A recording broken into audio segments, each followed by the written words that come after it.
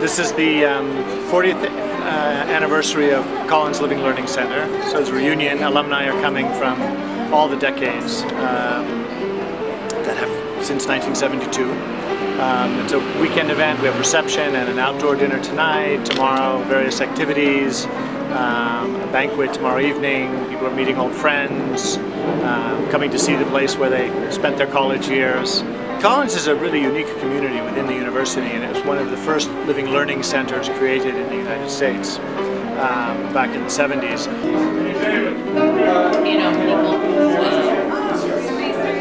Oh, I'm just so excited. I'm just so excited to see people whom I hadn't seen in 20 years or more, you know.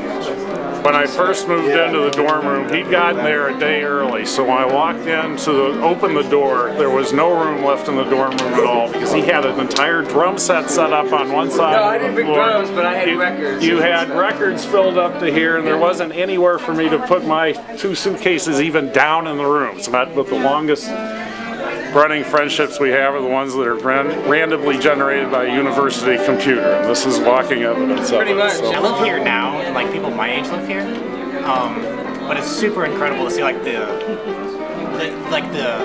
varied history like behind it, like where all these people like end up going and then coming back here. It's really interesting. You know, just different art people, music. It was great. It was just a wonderful experience. You know, you got to appreciate so much more of the world.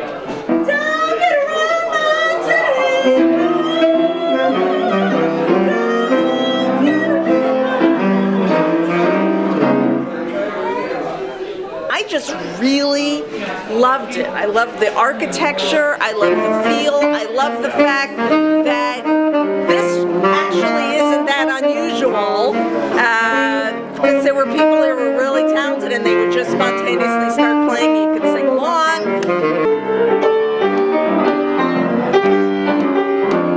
I like the fact that the dining hall was actually in Ed, which is where my room was, because I would come down here in the wintertime in flip-flops and everybody would be all bundled up and I would just go, you know, you should have lived in Ed and then you wouldn't have to travel. So, anyway, I just really enjoyed it and I'm happy to be here. I haven't seen him in like 30 years, and I haven't seen him in 30 years.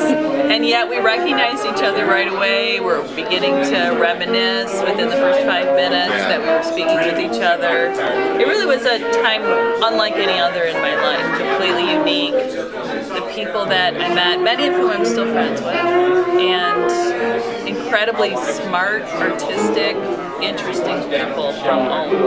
And so I literally was introduced to a lot of culture, a lot of changes of life and people, different people and different music and movies, movies I'd never seen and heard about before. I really enjoyed it when I was here. You know, I really liked the cross section of people I met and the fact that we all kind of knew each other. We all kind of knew each other's, you know. It was like a little town.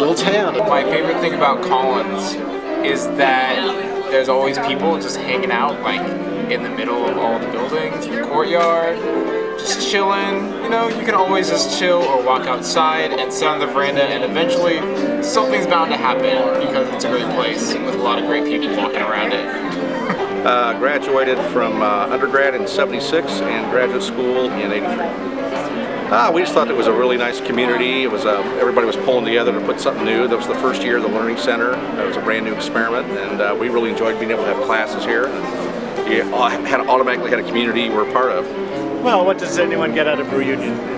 Nostalgia, memories, renewing old friendships, seeing IU again, seeing that Collins is still, you know, thriving, that the ideals of Collins are living on now, still 40 years after it was created.